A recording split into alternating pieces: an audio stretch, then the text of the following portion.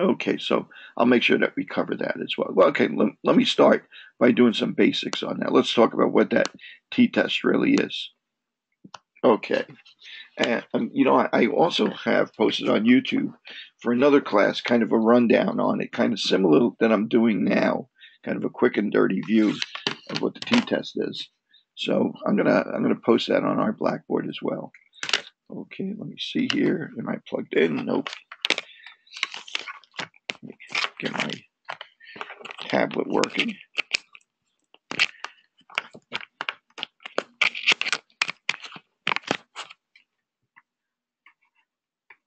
Okay, still not quite there. There we go. Okay, good. I'm in business. Okay, so let's think about this. First thing we learned about was a normal distribution. Uh, Not working so well for me here. Normal distribution. Let's see what the problem is here. Maybe the surface is a little dirty.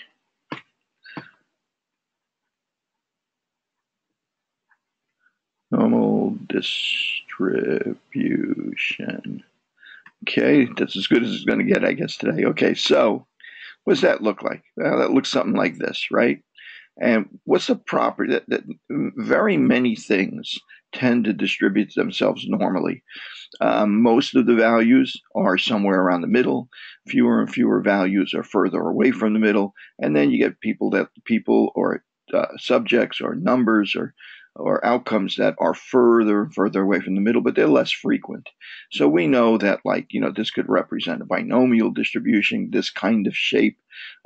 In some cases, it could represent like human measurements, like blood pressure. Most people are around the average. Fewer and fewer people are unusually low and usually high. Well, we learned certain properties of this. We learned that 95% that we could define the nature of this normal distribution by basically two parameters: its mean and its standard deviation. I use mu and sigma because they're parameters. They represent a population. This is all the people in the population. So if I know what mu is, I know where the center is. If I know what sigma is, I know how spread out this is. So another normal distribution with a larger sigma and the same mean might look something like that. It's just the middle's in the same spot, but it's spread out more. But in both cases, I can expect 95% of the outcomes or 95% of the values to be within two standard deviations of the mean, below and above. So notice that two standard deviations in this case is closer together than it is in this case, right? So that's the way normal distributions work. Well, now a lot of times we're in a situation where we don't know what mu and sigma are, right? So we're dependent on x bar and the standard deviation. I can call it S or SD, either one. These, because I'm not using Greek letters, we know that these are statistics. Okay. Okay, I'm going to get to the t-test very quickly. So I'm going to introduce this a little bit. So when we're dealing with samples, if I take repeated samples, there's one other thing we need to know about the when we take a sample, which was not relevant to the population, and that's the size of the sample. Okay, and what happens is that if we take a sample from a population, from this population, let's say, and we find the mean of that sample, and then we keep doing it over and over again and make a new distribution from all those sample means, I know I get a normal distribution also. In fact, not only that, but even if this is skewed a little bit, the sample size will itself be normal, even though the original population might be skewed a bit. Okay, and this works better and better as the sample size gets larger. So now for a sample size of say sample size is equal to 100, right? Pretty big sample size, right? The sample size is equal to 100. What's going to happen is that this sample now is going to have a mean that approximates mu, right? X bar, X with a bar on top, is going to be approximately equal to mu. Okay, we don't know, since we're taking a sample, we never really know what the mean is of the population, but we're hoping that we get pretty close, right? Because you would imagine if you take random samples from this population, half the time be less than the mean, half the time more than the mean. So eventually you'd wind up with something that's normal as well. So now the way that this is distributed, well, instead of a sigma, we're going to use the standard deviation SD, right? The way that this is distributed, right? Now, again, 95% of the samples you take, sample results that you get, are going to be between two standard deviations below the mean and two above the mean. Now I'm going to refine that a bit. It's really not two. It's 1.96 standard deviations below the mean and 1.96 standard deviations above the mean. If that's 95%, that means that 2.5% of the outcomes will be lower than that number, and 2.5% of the outcomes will be higher than that number. We call that two-tailed, right? If we're going to do the same thing one-tailed, it would look like this: all 5%. This is 95% of the outcomes. All 5% would be up here or down there, either way, but just one of the two. So that's 5%. So that value would be 1.64 standard deviations from the mean. Let's not worry about that too much right now. We're almost always going to be working two-tailed. Okay, so the thing with this is that the standard deviation of the population, of all these samples, well, I don't know what it is because I have to take many samples to find it out. Okay, but the way that many samples, in other words, all the samples you could possibly get to actually know what it is for sure, or know what sigma is for sure. Okay, but we're not in that situation, so we have to estimate this standard deviation of the samples from what we know about the sample that we took. Well, the sample that we took, we know X bar, and we know the standard deviation, but we don't know the distribution of the sample means. Okay, and that's called the standard deviation of the samples, or we give it a new name, the standard error. So where the population is concerned, we know X and we know mu.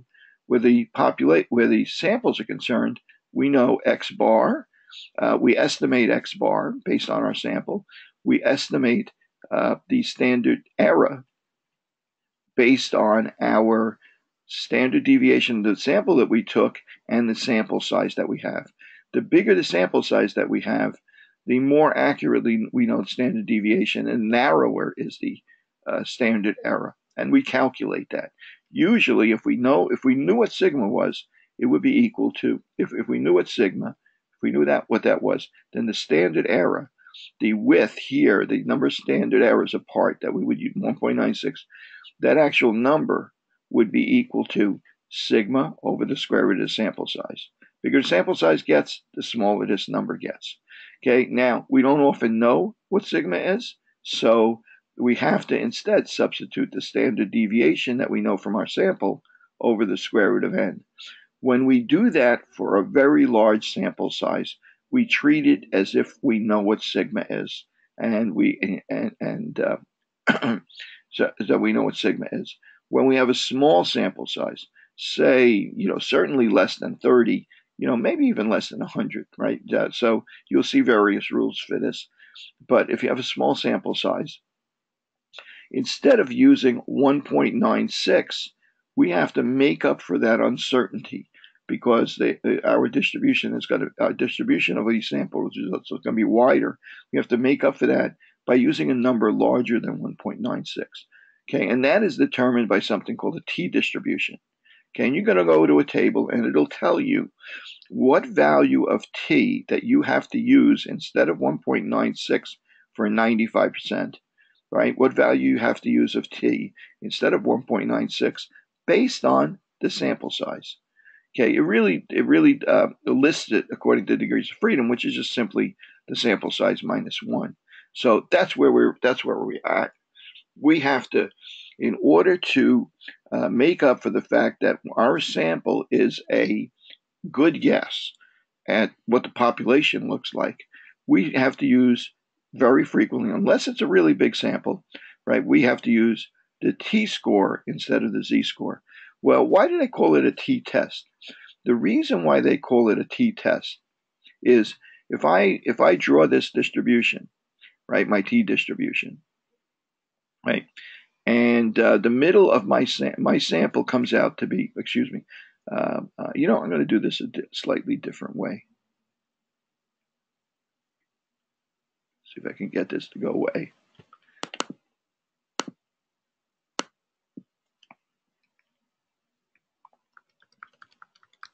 That won't work. Okay, so I'm going to get myself a new page. Okay. Now let's say I find that my mean, I take a sample of 25 people, and my mean X bar is equal to 120. Let's say it's weight of females from age 18 to 25, right? Let's say it's 120. Let's say the standard deviation of my sample, remember I'm getting the standard deviation from only 25 people. Say standard deviation of my sample is equal to, let's say 10 pounds. Okay, so now I say to myself, okay, that if I assumed what this looks like, it looks like a population that might look something like this. I really don't know, but I'm going to maybe 120, and then 95% of the people are somewhere between these two values. And if I had to guess, maybe about 100, 140, somewhere in there, right? But that's the population. I really want to understand how my sample is behaving, right? So how accurate is my sample now? Well, now what I want to know is if I took repeated samples, how much would they vary from this 120, these repeated samples? Okay, so I said to myself, well, let's see. I need to find the standard error, the standard deviations for samples of 25 taken over and over again. So what's that going to be equal to? It's going to be equal to sigma over the square root of n. We don't know sigma, so instead of sigma, we have to use s. I'm still over the square root of n.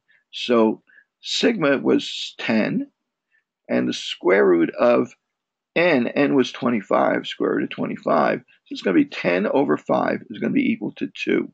So my standard error is equal to 2. What that tells me is that my distribution, let's say that I got it right on the nose, that it was 120.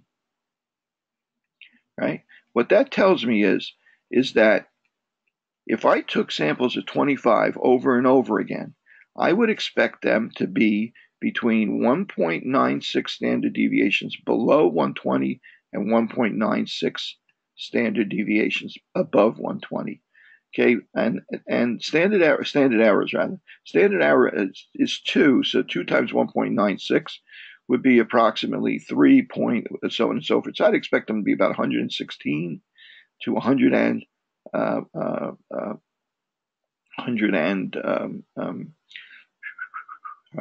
4, I'm adding to the right, 24. Between 116 and 120, that's what I would expect 95% of my samples to be. Well, there's a problem. I took the standard deviation. I use the standard deviation as sample instead of knowing the population standard deviation. Okay, so oh, thanks. I appreciate the help while you're doing that. Okay, so at any rate, so I expect it to be within that range. Now the problem is I didn't know the population standard deviation, so I used the sample standard deviation instead. So now instead of 1.96, my t-distribution would require me for a sample size of 25, in other words, the distribution that represents that sample size, that would require me to move my goalposts. The distribution would be spread out a little bit more. So it would cause me to move my goalposts out further, right? How much further? Well, we go to a chart to figure out how much further we got to be. The t-chart. It's not Agresti. Agresti is just the name of the book that I took it from. So don't call it Agresti's t-chart in another class. It's actually just the t-distribution. Okay, so how do I do this? 25 degrees, 25 sample size, 25. We use 24 degrees of freedom. That's the way they display it. And that score now, that instead of 1.96, now notice this is for 90%, 95%, 99%, etc. We're using 95, so I'm going to go down to 24 degrees of freedom, and it's 2.064. Okay, so instead of using 1.96, I would use the value 2.064. Okay, so this value here then would be 2.064 times the standard error 2, subtracted from 120 and added to 120. You guys probably remember we call that the margin of error after we multiply it by the t or the z-score. Okay, so that's how I would find my 95% confidence interval. Well, now let's say that I do this. Let's say I did this. This is exactly the result that I got for a. So now now it's going to be 115 point. I'm going to do this quickly. Just call it 115.8 to 124.2 or something like that. Okay, so I'm just going to leave it like that. So now let's say that I take this sample from a population A and I want to compare it to the mean for population B. Right? Well, in population B, I know the mean of the entire population. So let's say that the mean of that entire population is of B is equal to 125. Well, how likely would it be that I would get a sample if I took a sample from population A, right? Who I don't know what the mean of population A is. So based on this result, how likely would it be that I would get a value as high as 125 from population A if it really had a mean of that we started with, right? If it was really 120 and the standard deviation, I did this and so on and so forth. How likely would I get a result like this if it was really a mean of 125? Well, we would only get that result less than 5% of the time. In fact, we'd only get a result higher than that, less than 2.5% of the time, right? Because it's going to be outside of this range up here, 124.2, right? How about if it were a mean of 120? Excuse me, a mean of, not 120, a mean of 115. Well, again, 115 would be outside of this 2.5% on the bottom. So less than 2.5% of the time, I would get an outcome that far to the left or that far to the right. Okay, now, really, since I'm starting, I don't know when I started, whether I was going to get a sample that was bigger than 120, than the population B mean, or smaller than population B mean. So I say to myself, okay, I'm going to reject the idea that population A equals population B. I'm going to reject that idea if it's either lower than or higher than. So if I don't start with an assumption about whether it's higher or lower than, which we don't like assumptions too much, right? If I don't start with that, well, then I got to reserve 2.5% at the top, 2.5% at the bottom, right? So that's really, I'm willing to have a 5% chance, 2.5% chance that it's lower, 2.5% chance that it's higher, 5% chance of being wrong if I say that they're different. The reason why it's a 5% chance that I could be wrong is because it is possible to get this outcome that when it's less than 115, when it's less than 115 or greater than 124, it is possible to get that outcome. It just doesn't happen very often. It happens less than 5% of the time in these situations. Now, if actually the mean of B was equal to 122, right? Well, that would happen over here. That could happen as much as maybe 10% of the time, right? So it can happen too frequently for me to take that risk. So what I've done here is I've done a single sample t-test. I've compared what I know about the sample that I took to a known mean. So it's a single sample because there's one sample involved and it's being compared to a set value. Another way to do the t-test is to say that t is equal to x bar. I can put a bar on it. I'm getting in the habit of putting bar next to it when I'm writing. I do it on a computer when I'm typing because it's simple. it's easy to do.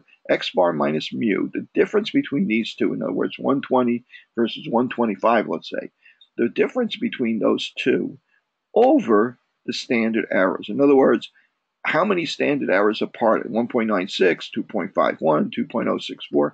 How far apart are they? So the t-score in this case, if the mean were 125 and our sample were 120, the mean in this case, the x bar minus mu in this case would be 120 minus 125 over over the standard error, which was 2, right? So what is the mean in that case? The mean, the t-value in that case, the t-value in that case is equal to 2.5. Okay? Okay, so we use the t-distribution because of a sample. Yes, exactly right, using t-distribution because of the sample size. If you had a sample size of 100 or 200, maybe you would use just plain 1.9, 1.96. Okay, so, and that's a judgment call. If you look here, yeah, it doesn't really become 1.96 until you know the entire population, right? It's always a little bit bigger. So your sample size of 100 is really close, but as they say, close is only good in horseshoes, right? So what SPSS or other software like it does, it always uses the t-value, even if it's a sample of say 1,000 sample size. It would use a t-value anyway. It might be so close it's ridiculous, like 1.9601 or something like that, right? So, but it still uses it anyway because it's the calculation is built into it. It doesn't need to go to a table. So, okay, so now the t-value is 2.5. What does that tell you? That tells you that the difference between these two means puts it so far, two standard deviations, two standard errors away from each other. Okay, so now we know that the t-value that we saw that we needed for 5% chance of error, right? The t-value that we saw for a 5% chance of error was equal to 2.064. So the t-value we calculated is bigger than we need to say that they're different with 95% certainty or less than 5% chance of being wrong. Right? You could say it both ways, 95% confident, or you could say not 5% chance of being wrong if you say that they're different. They call that an alpha error of 5%, 0.5, 0.05. Okay, so in this case, what we're doing is we're looking at the difference between the two of these in terms of standard errors and checking against the t-value that we need to be bigger than to have less than a 5% chance of being wrong. Okay, so now what comes up now is that, often we don't know the mean of either group that we're testing, right? So in that case, we're doing a sample from both groups. So when we do that, we're doing X bar from group A and we're doing X bar from group B, right? So then we have a sample size for group A, we have a sample size from group B, we have a standard deviation from group A, we have a standard deviation from group B. Okay, so now what are we going to do here? Well, we're going to do exactly the same thing. We're going to tell how far apart they are in terms of standard errors. Okay, so in a two-sample t-test, what we're doing is we're going to say, okay, X bar A minus X bar B, right? The difference between the two means, how far apart are they? But we want it we're not that interested in it as an absolute value. We want to know how far apart they are in terms of the standard error. And we're going to calculate a t-score for that, right? So now we have to say to ourselves, well, the only problem with that is how do I calculate standard error? Before, the way I calculated standard error, I said it's sigma over the square root of n, right? I don't have sigma, I don't have the population standard deviation, so which of these should I use?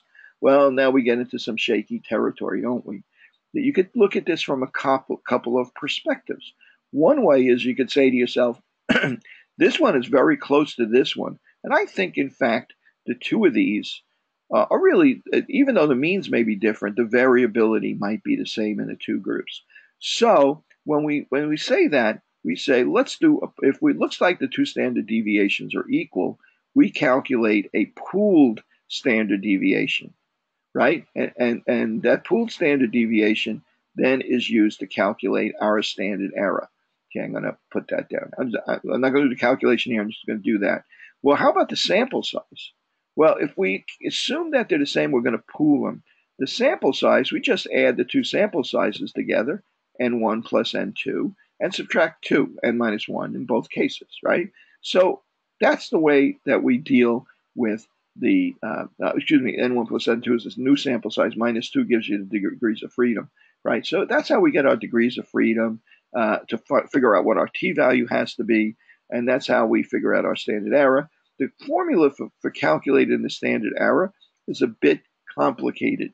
I'll show it to you on a form that I gave you in the last class. Okay, I'll pull that up in a moment. Okay, so the standard error, we need to calculate, right? So if these are the same, we pool them, and this is what we do to get the degrees of freedom or the total sample size.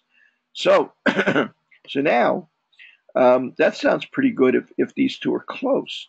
But now, this is what we do with equal variances, right? And variance is another word for the standard deviation. Actually, standard deviation is derived from the variance.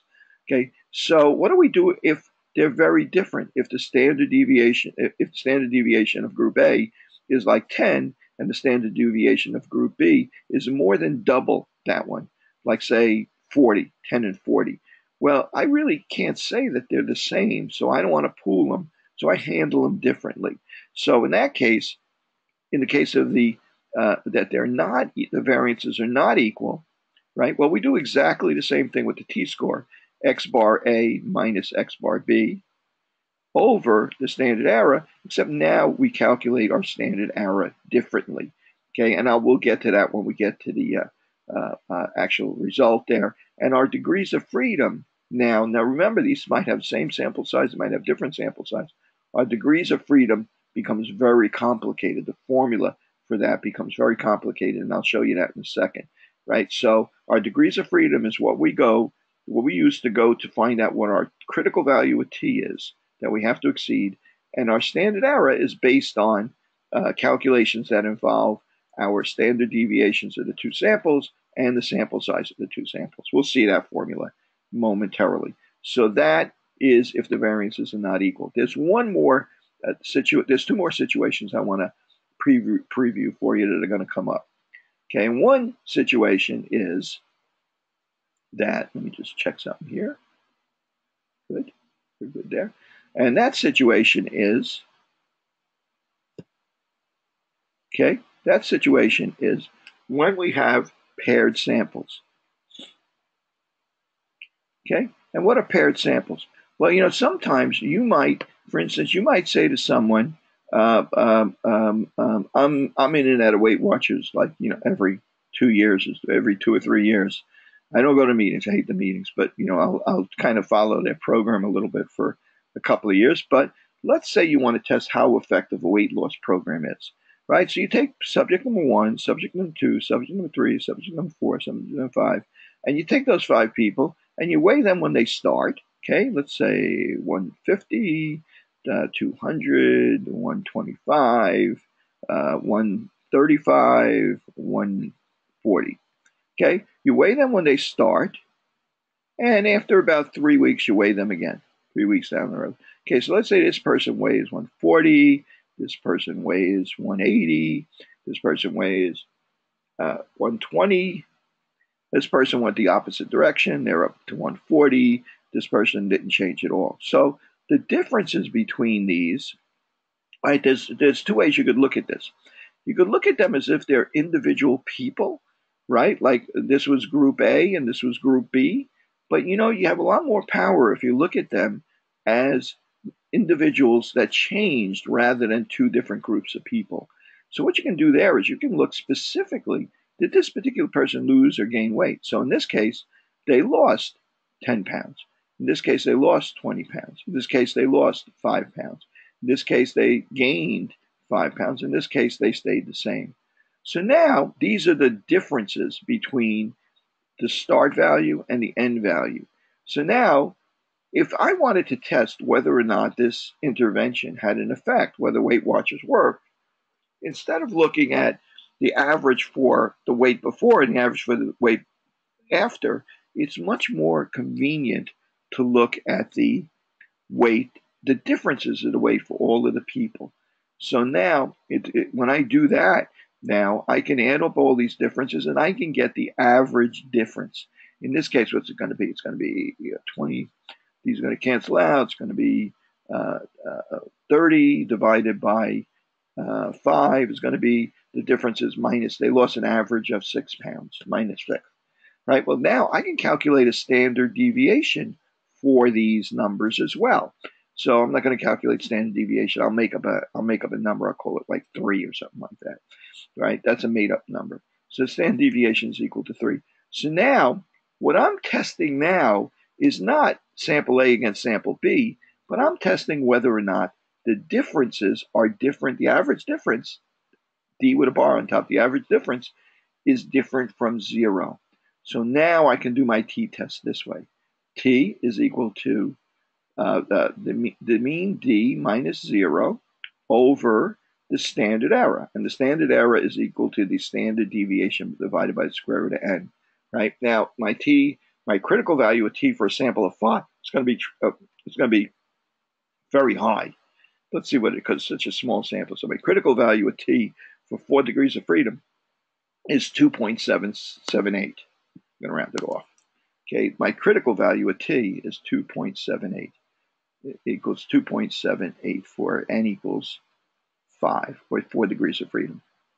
Okay, so now what am I doing here? Well, it's that my T value for this sample is going to be equal to the difference between the two, which is minus 6, divided by the standard error. The standard error is going to be equal to 3 divided by the square root of 5, right? I'm not going to calculate that, whatever that number comes out to be.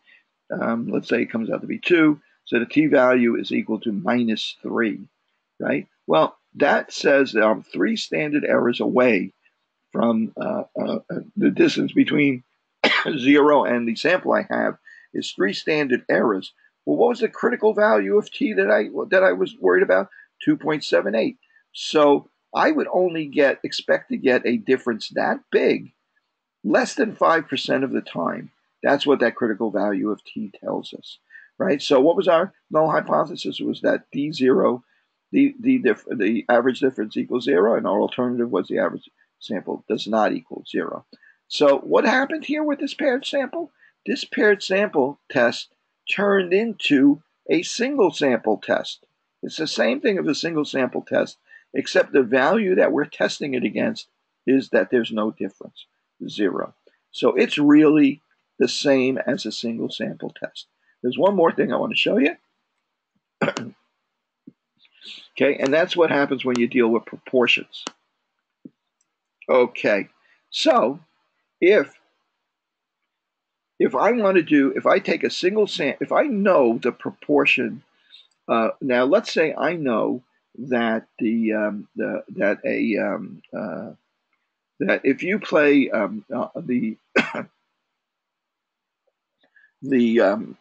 what's something that's a simple. Okay, let's say I'm just going to say a coin toss. The probability of getting heads when you toss a coin is going to be 0.5. Right now, if somebody gives me a coin, says, this coin has been weighted, so you're going to get more heads than you get tails. It's a trick coin, right? If I want to test that, I would flip that coin. Let's say I flip it 100 times. I would flip that coin, and my expectation would be that I would get 50 heads. Now let's say I flip that coin and I actually get 45 heads instead of 50. Now I say to myself, I could have gotten 45 heads even with a regular coin. How likely is it that I'm getting? Let me make that 55 since I'm saying that I'm weighting it. Right? How likely is I get 55 if I toss it 100 times if it isn't weighted, if it's a fair coin? Well, this 55 out of 100, that's our sample proportion. We put a cap on it to show that it's different than the population proportion that we're comparing it to.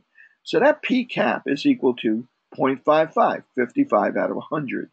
Okay, so now if I want to know if it's different enough for me to say with 95% certainty, less than 5% chance of getting it wrong, that this coin is weighted, so it's not really the real true proportion of heads that you get from this coin is not really 55. How would I do that? Well, I'm going to do that the same way I did before. I'm going to say T is equal to P cap minus P, right, over the standard error for this distribution of the distribution. If I took samples of 100 and flipped them many times, how would that be distributed? What standard error would I have there? Now, in this case, the standard error is going to be equal to the square root of P cap, right? We don't know P, so I would use P here if I knew it, but I don't know P. P cap times 1 minus P cap over the sample size. Okay, so I would calculate that, and that would be 0.55 times 0.45, right, times 0.45 over 100, and we would calculate that. We'd wind up with a standard error, whatever that comes out to. I'm going to say, let's say the standard error is equal to 1. Say the standard error is equal to, I'm going to say 4, right? Say the standard error is equal to 4. So now I want to test whether or not that kind of standard error variability in the samples is going to allow me to say that this coin is not 50%. Okay, so I'm going to compare it to 50%. So T is going to be equal to what we said, 0.55 minus 0.5. I'm sorry, standard error is equal to it's a percentage that we're dealing with here. Standard error is equal to 0.04, 4%. Okay, that'll come out as a percentage. You'll see when it works out, it'll come out that way. So 0.55 minus 0.45 P times 1, P minus 5.50. Let me do this again. P cap is 0.55 minus P, which is the population that we're comparing it to, 0.50 over the standard error. Now, standard error is equal to, excuse me, 0.04. Okay, so I'm gonna see the difference here is going to be 0.55 is going to be 0.05 divided by 0.04, and that's going to come out to be equal to 1.25. So my t-score is 1.25. Well, is that big enough for me to say that there's a difference? Well, now I need to know what the critical value of t is. Well, in fact, when we work with proportions, we make sure we work with sample sizes that are large enough that typically we will use the z-score instead of the t-score.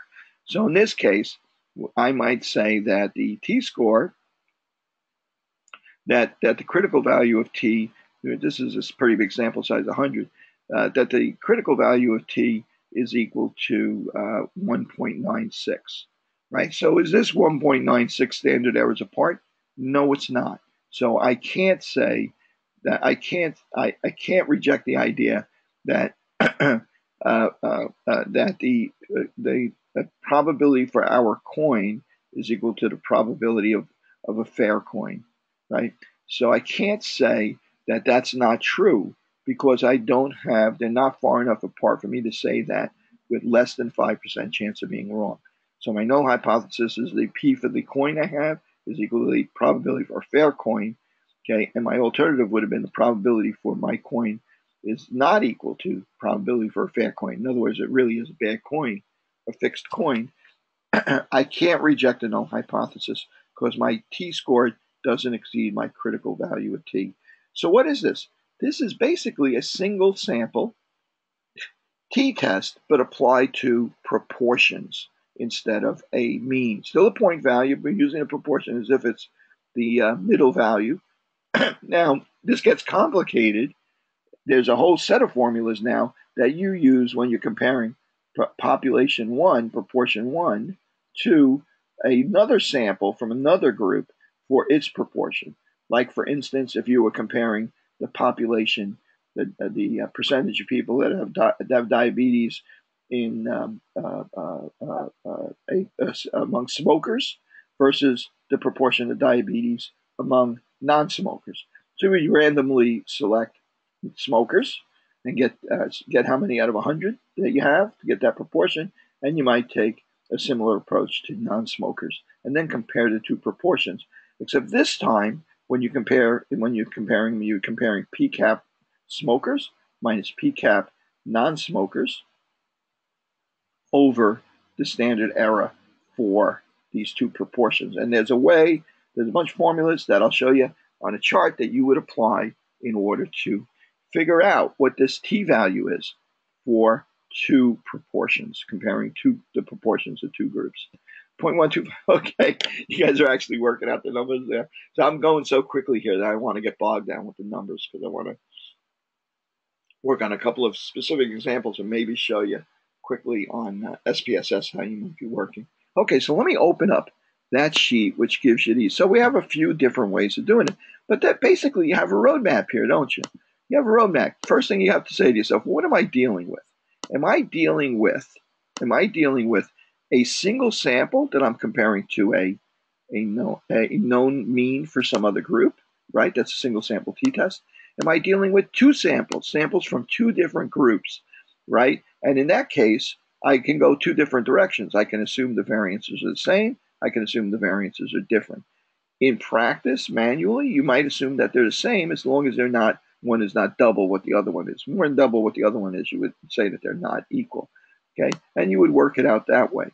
And then, so you have two ways to go there, equal variance, unequal variance. When you use SPSS actually does a calculation to help you evaluate whether you should use equal variance or not. Okay, and then when you work with proportions, you might be working, when you work with the paired samples, whole new ballgame, right? When you work with paired samples, you're actually interested in the difference between each one of these people. It's the same person, its values taken from the same subject, and so on and so forth, and you're looking at only the differences. So it's only a single sample that you're comparing the average of the differences to zero. So it's basically the same rules as a single sample. And then finally, we have two ways that we might run into a comparison of proportions. One is you're dealing with it as if it's a single sample. The other one is you're dealing with it as if it's two samples that you're comparing. And the formulas are similar, but a little bit different. I'm going to open up that document right now so that we can look at those differences. Let me see if I can find this. Come on. No, that's not what I want to do. Let me get some of this stuff out of the way.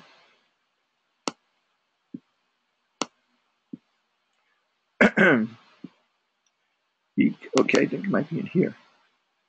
Okay.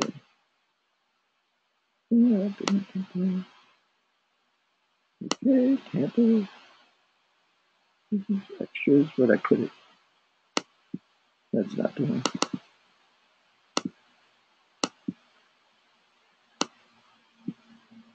Okay. Not in there. Nothing in here. Where'd it go?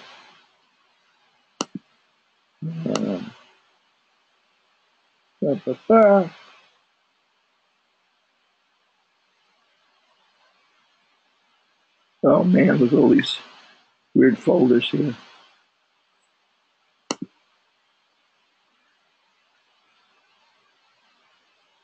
Tonight. Nope. Let's see. I'm going to go to Blackboard and find it. You guys probably have seen this, right? I posted them with the lab. I believe I posted them. I hope I did. Yeah, here we go. It is the one I'm talking about is t-test variations. Okay, so here we go. So now, what if you have two samples? Well, I didn't put single sample. I guess I didn't put single sample tests here because they're pretty simple, right? So if you compare the means of two populations, right? First of all, you state your null and alternative hypothesis. And that's almost always going to be mu1 is equal to mu2. You can make the scribe a little bit better. And the alternative is going to be mu1 is not equal to mu2. And you want to determine your level of confidence, which is alpha. Okay, how big a chance of being wrong when you reject the null hypothesis do you want to be? And that's almost always going to be 5%. Occasionally it'll be 1% chance of being wrong. Alpha equals 1%. In that case, when you go to the t-table, use the column for 99% confidence, not 95% confidence. Okay, so what do you need to know? You take your samples, you take your two samples, you know your sample size, you know your the means of the two samples, and two sample sizes, you got two means, two sample sizes, and then you need to determine your standard error. Well, where's the standard error? The standard error is down here. There's the standard error down there. The t-score for the difference between the two means is going to be equal to the difference between the two means divided by the standard error, which is down here. Well, if you have equal variances, you're gonna first calculate a single pooled standard deviation, right? Using this formula. Pooled standard deviation is equal to the sample size 1 minus 1 times standard deviation of group 1 squared plus the sample size 2 minus 1 times standard deviation of sample size 2 squared. Then you're going to divide that by the sum of the two sample sizes minus 2, basically like degrees of freedom. Okay? And you're going to take the square root of that whole thing. Now that you have a single pooled standard deviation, you still have two different sample sizes. So what you're going to do then is you're going to say that the t-scored standard error is equal to the pooled standard deviation, which you got from here, times the square root of 1 over the sample size plus 1 over sample size 1 plus 1 over sample size 2. You'll calculate this and then divide it into the difference to get a number. Now, that number t, you're going to have to compare it to the critical value of t. So what's the critical value of t in this case? Well, if you're going to assume equal variances, the spot in the t-chart where you look up the critical value of t is n1 plus n2, the sum of the two sample sizes minus 2, and you use that as your degrees of freedom. You compare the t-value, the critical value of t, and if your t-value that you calculated here is bigger than the critical value that you need from the table, you reject the null hypothesis and accept the alternative hypothesis. If it's not, you haven't proved anything about the null hypothesis. You don't say you accept the null hypothesis. You just say you failed to reject the null hypothesis. Okay, so I hope that helps clarify it a bit. Now, what if you look at your standard deviations, they're quite different, and you don't want to assume that they're equal. Okay, again, like say one is more than twice the other, your standard deviation for your two samples. In that case, you do the same thing when you know alternative hypothesis. Your level of confidence still going to be the same. Your critical value of t is going to be based on the sample sizes, the relative sample sizes, and we're going to calculate that in a second. Okay, so in this case, unequal variances, we're going to take the difference between the two means. Nothing changes there. Except this time, our standard error is calculated based on, it's kind of a weighted average, kind of based on our standard deviation for group 1 squared and standard deviation for group 2 divided by each of their sample sizes, added together, and then find the square root. So you can take this standard error, divide it into the difference between the two, get a t-value. Okay, so now you need to go to the t-table to find out what your critical value of t, to see if your value that you calculate is bigger than that, so you can reject the null hypothesis. Well, a little bit of a problem. The actual calculation of degrees of freedom, when you use this method, unequal variances, gets pretty complicated. So you have two choices here. One choice is to say, well, you know, I'm going to calculate this out and waste about 20 minutes on the test to try and decide whether or not I can reject the null hypothesis. The other thing you might want to do is just say, you know it's not going to be smaller than the smaller sample size. So I'm just going to say, for degrees of freedom, instead of calculating this for initial purposes. Now, SPSS will actually calculate this, but if you're doing it manually with Excel or with a calculator, I would say that for initial purposes, just to test if you really can reject the null hypothesis, right? You can say that that the degrees of freedom is equal to the smaller sample size minus one of the two groups, smaller sample size, two groups minus one. That's a very conservative estimate. So if you can reject the null hypothesis based on that assumption, you know you'll be able to, if you would for sure be able to reject it, if you for sure would be able to reject it if you calculated this out. If you can't reject the null hypothesis and it's close, you might want to go back and actually calculate this out or use SPSS to solve it to see if it's close enough. But I mean really close. Okay, and this works best when the smaller sample happens to have a larger standard deviation. But for what it's worth, that's typically the way you might handle it when you have a limited amount of time, like on a test. What's the next situation you might get into? Well, when you're comparing two population proportions. Okay, we saw what you did when you had a single proportion. You're comparing it to a known proportion, known population proportion. That's the same kind of as a single sample t-test.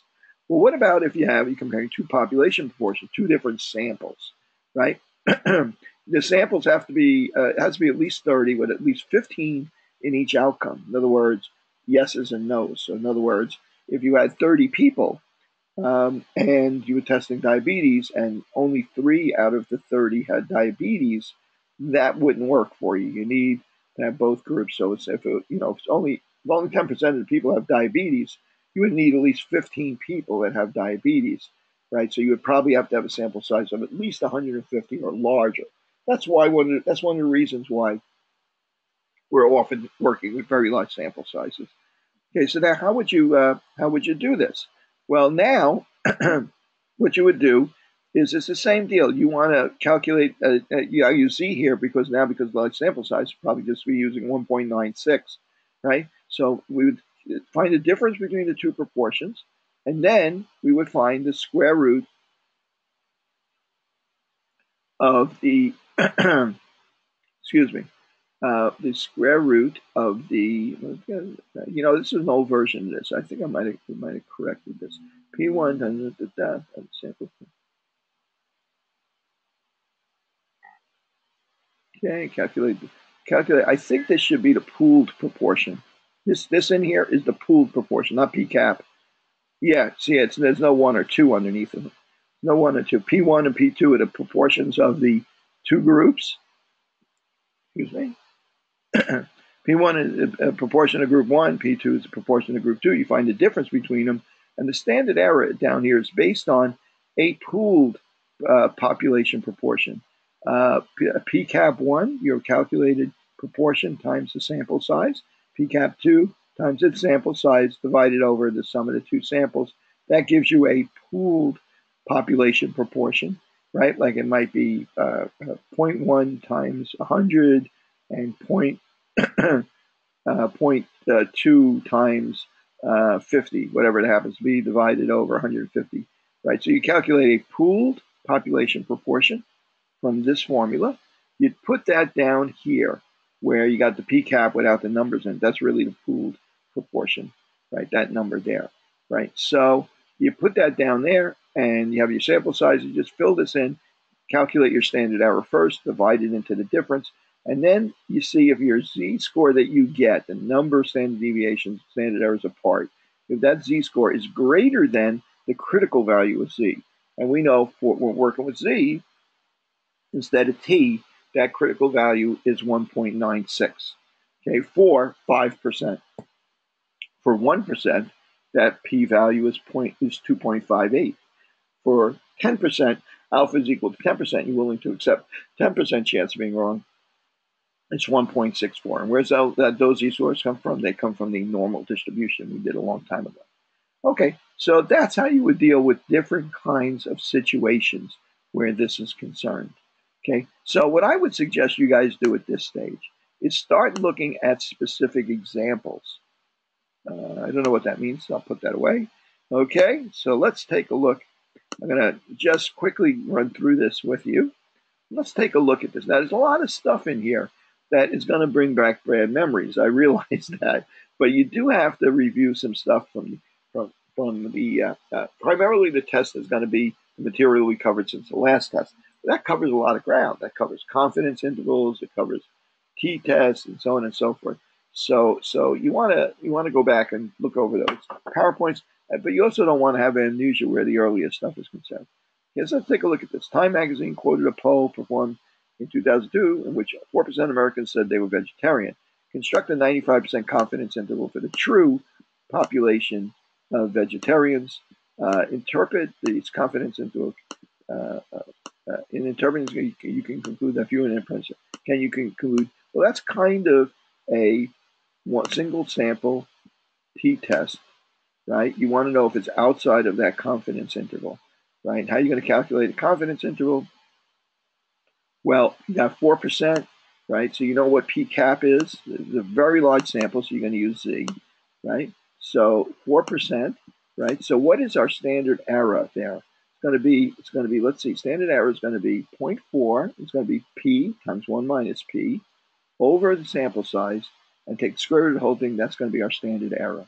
And we're going to multiply that by 1.96 and add that to 4% and subtract it from 4% to get that range. And if 10% is outside of that range, then we will say that we're 95% sure that that's different than 10%.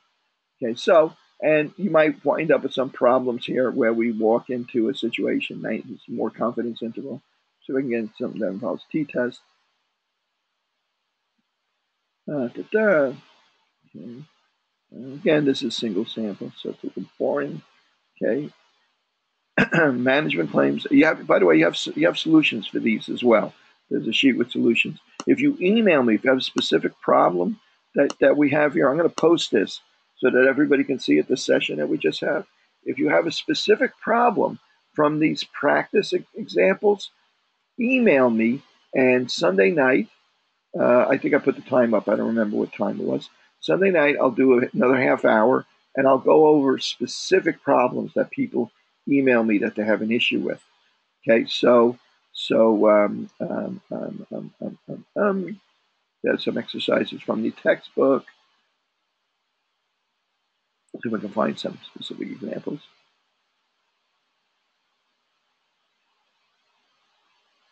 Okay, that you can go through all this stuff. Let's see if I got a little t-test here. Problem 5. Survey is taken about public housing for a random sample of 29 families, sample size 29. Annual incomes are such. Construct a box plot. Yeah, we can put that in next. Okay. Well, let me just quickly do something with SPSS, just so, because I know someone had some issues with it, and okay, and I want to open up Excel too.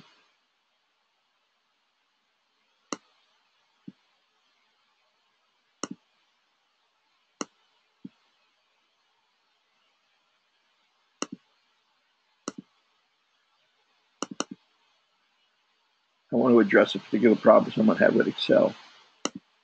Okay, cancel. Okay, so now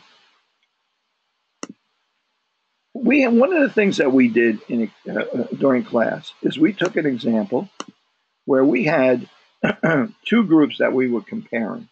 Whatever these, maybe these are test scores, who knows what they might be.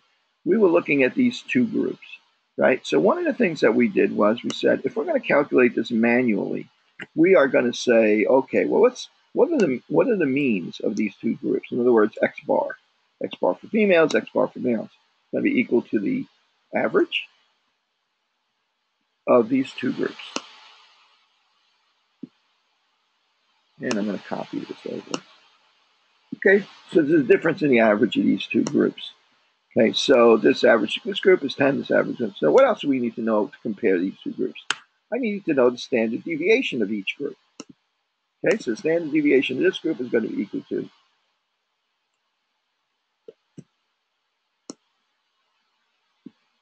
and the standard deviation of the other group is going to be equal to 1. Now, this one is less than twice what the other one is.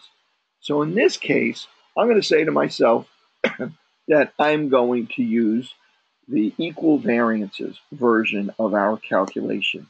Okay, the sample size in both cases happens to be 9, right? No big deal, right? So what do we need to know?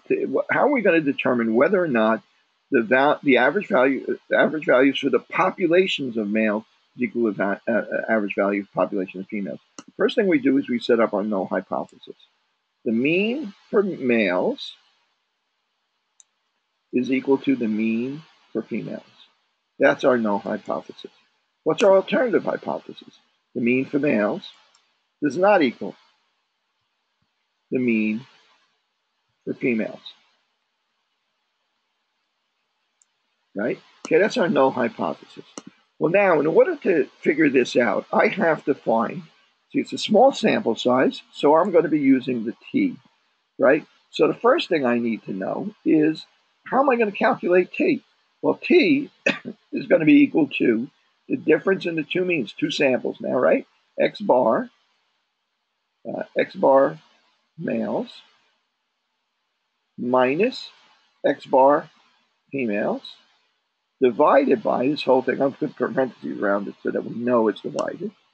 No, that's the top of our equation, right? Divided by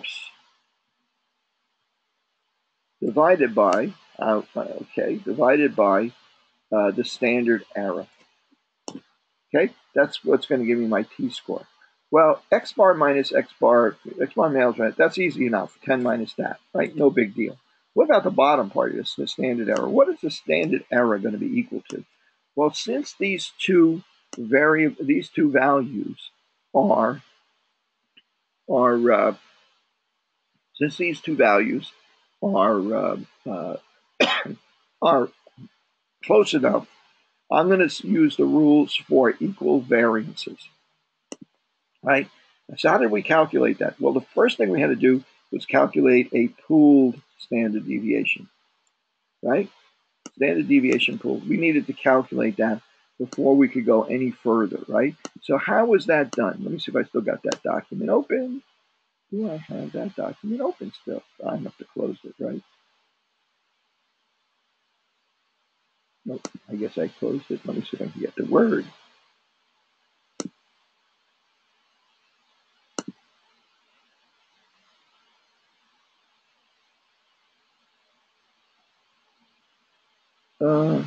That's a possibility. Nope, that's not what I wanted. I don't understand how I could have lost it. Maybe it's in mine. Okay, let me go back.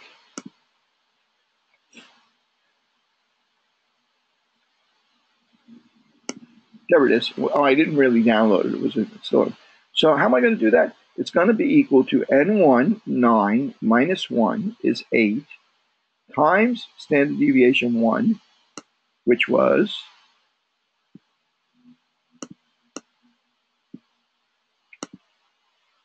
standard deviation 1, which was 10 squared, plus 8 times, 2.7 squared, plus 8 times 1.94 squared, divided by 18 minus 2, or 16.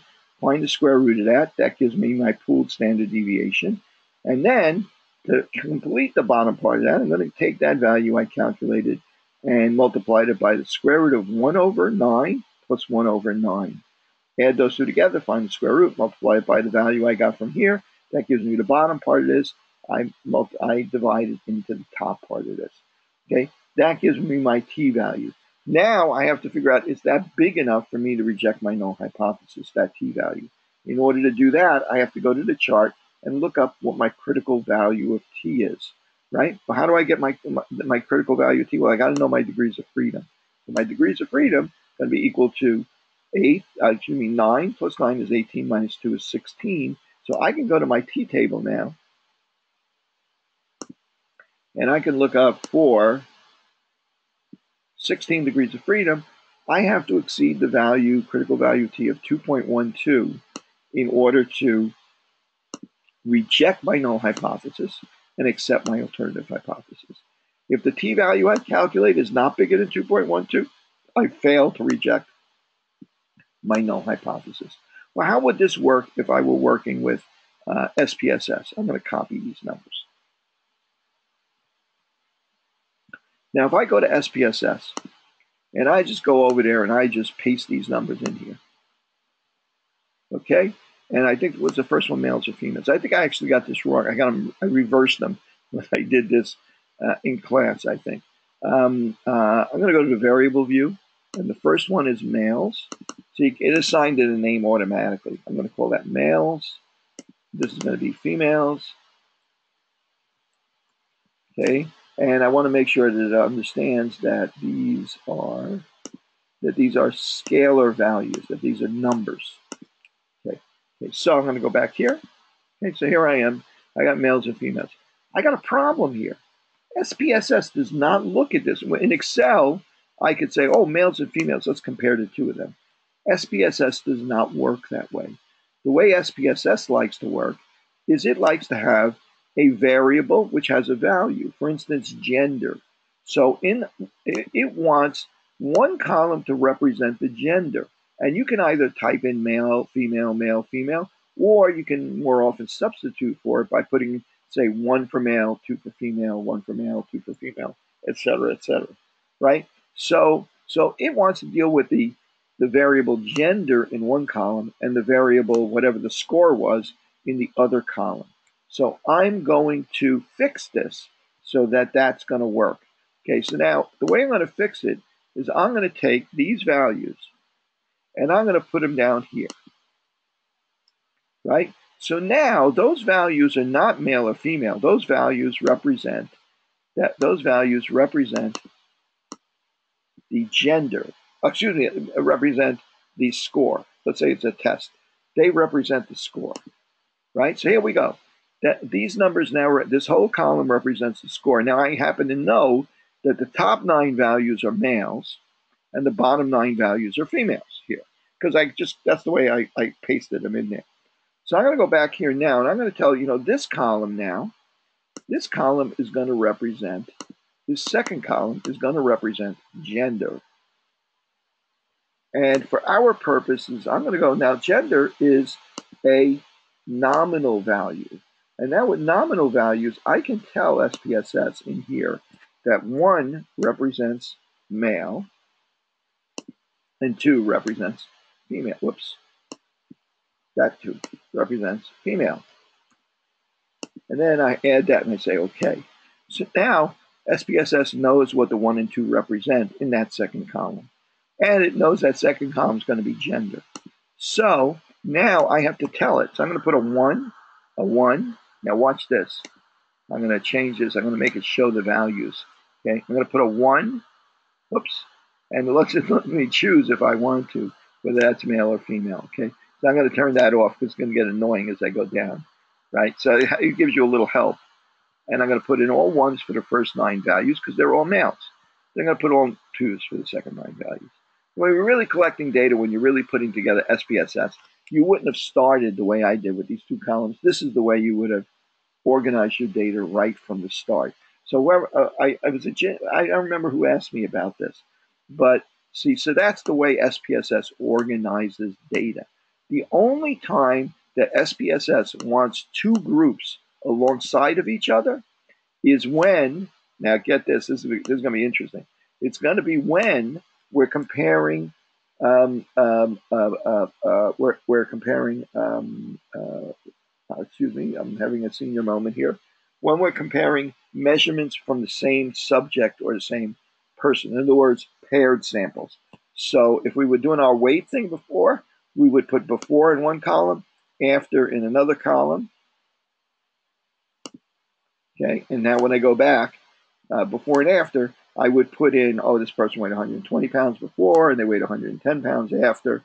And then I would organize in that case, where I'm using paired samples, that's the way I would organize it for paired samples.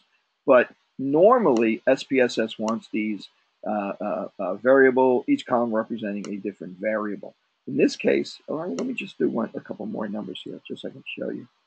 130, 125, 130, 110, 140, 145, and 150, and no change on this one. Okay, I'll put those side by side. Okay, so let's go up and do some analyses here. I'm going to say analyze. Now, I want to compare means. You know, my version of this can get pretty annoying here. Actually, I think I'm okay here. Let's see. So what I want to compare is these two different groups. You know, I want to show you another. If I do this, if I do an analysis, I'm going to go ahead and do it. Hang on a second here. I'm going to compare means, independent samples, t-tests. Okay, I'm gonna say, okay, the variable, the thing I'm finding the mean of is the score. I'm comparing the mean scores, right? And how am I breaking up my groups? My groups are broken up by gender, by sex, male and female. Now, SPSS is going to ask me, well, what numbers represent genders over here? What numbers should I be looking for? And the reason why it does that is because in this case, it can only be ones and twos because it's male and females. But you could have a situation where, for instance, it might be ethnicities. So one might be Puerto Rican, one might be Hispanic, one might be white, one might be black, one might be non-Hispanic black, and so on and so forth. So you can have many different numbers, right? So it wants to know which of the two groups to compare. So it always asks you, even though there's only two and it should be able to figure it out, it will always ask you. I got to put in 1 and 2 in there. And I'll click OK. So now an output window comes up. And that output window tells me, it calculates a t-score for me, right? And what do I need to know? Well, I need to compare that t-score. Remember, these are assuming equal variances. My t-score comes out to be 2.18. Okay, now what's my critical value of t for 16 degrees of freedom? Remember, that's for equal variances. We just add them together to subtract 2. For 16, it's 2.12. Did we exceed 2.12? Yes, we did. So we can reject our null hypothesis and say that the two means are different from one another. Okay, so now I'm going to take a closer look at that in a second. So SPSS does the calculation for the t-score for me. It calculates standard error. It calculates the difference in the means, the whole 9 yards. Does everything for you. Okay, so now I just wanted to point out to you that on my version of SPSS, when I have the output window open and I do exactly the same thing, analyze, compare means, I get more choices now. I can do a one sample t-test, an independent sample t-test. Remember, at one sample is we're comparing it to a certain number. So here I just got to tell it, oh, move score in there to find the mean. And what do I want to compare? I want to know if the score was different than 12, let's say. And it will do that calculation, comparing the sample, getting a t-score for the difference between our average score and another population where I know the mean for the whole population was 12, a single sample t-test. Okay, so let's go back to the test we just did. Here you see a single sample t-test compared to 12, but it actually did it. Let's take a look at the example I just did where I compared the two means. Oops, whoops. Okay, let's, yeek. Let me go back to SPSS if I can. Yeah, there we go. I'll do it this way. Get our output window up. Okay, so now let's take a look at what we have here. The first thing that SPSS does is it does a calculation for mean, standard deviation into two groups, the sample size, standard error, everything that it needs to calculate the t-score, just like you would do. Okay, then it actually calculates the t-score. The calculation of the t-score is over here to the right. T-test for equality in the means over here, right? So in this box over here, it does a different process. It compares to see whether the variances, the standard deviations, are different enough that you should do the calculation for equal variances not assumed, right? Or you should do the calculation for equal variances are assumed. Well, remember we said that since this standard deviation was not, they weren't like one wasn't twice what the other was, that we're going to assume they're close enough to say they're equal, right? Well, it does exactly the same thing, except it does a statistical test for it. Okay, and this statistical test is called, it's hard for me to get this to balance, it's called Levene's test for the equality of the variances. And it calculates a statistic, and that statistic has a probability that goes with it, a p-value. The SPSS calls that significance. That p-value is 0.24. So now our null hypothesis, our starting point, is that the variances of these two groups are equal. And we're only going to reject that idea if the probability of being wrong is less than 5%.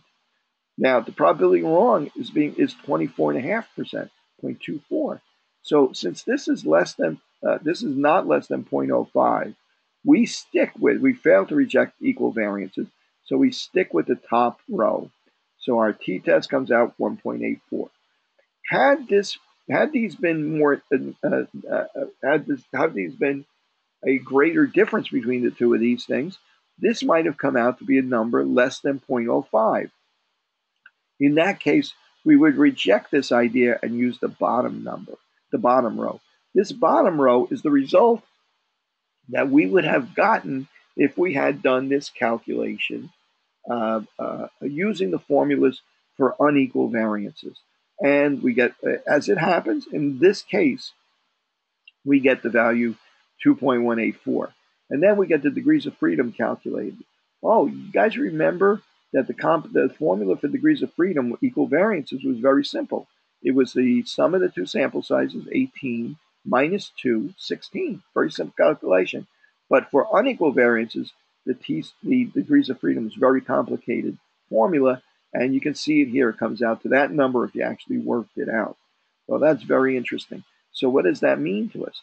Well, that means to us that what that means is that my degrees of freedom, the critical value of t that I should be using to compare these means, are different than the critical value if I had used equal variances. So even though the t-scores came out different, there's an advantage to using equal variance. I had an advantage by pooling the standard deviations, right? So let's see what this means to us.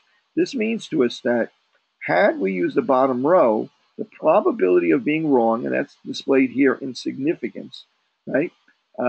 Two-tailed significance, which means the probability of being wrong, being different than your alpha. Probability of being wrong was 4%, 4.4% for equal variances assumed, and 4.6% for equal variances unassumed. Since they're both less than 5%, in both cases you reject the null hypothesis. Okay, and in fact, both cases they exceed their critical values of t for either 14 degrees of freedom or for 16 degrees of freedom. Now, in our example, we probably would have used 9 degrees of freedom instead of calculating this. And it would have been kind of a crapshoot on whether we would have rejected the null hypothesis. In that case, to be honest, it would have been a close call, right? So we might have actually, so in that case, it might have been calculated. But again, on a test, I don't think we'll make the outcome that close that it will make a difference. Okay, so I think we should call it a day. So again, if you have specific examples that you would like me to go over, right? If you have specific examples that you would like me to go over, right? And please email them to me, like from the homework or from or from these examples. You do have the solutions, but a lot of times just looking at the solution can be it can help to have it explained as well. So anything that you have that you want me to go over, check out Blackboard, and we'll be on for about a half hour. We're going to do a quick session just to go over some loose ends tomorrow night. Now, I'm going to post this session. I'm also going to post a similar session that I did with another class. So if you want, you could, if you're gluttons for punishment, you can listen to me for 2 hours instead of 1 hour. So have a good day. Enjoy your weekend and study hard. Do well on the test and crack those homeworks. Take care.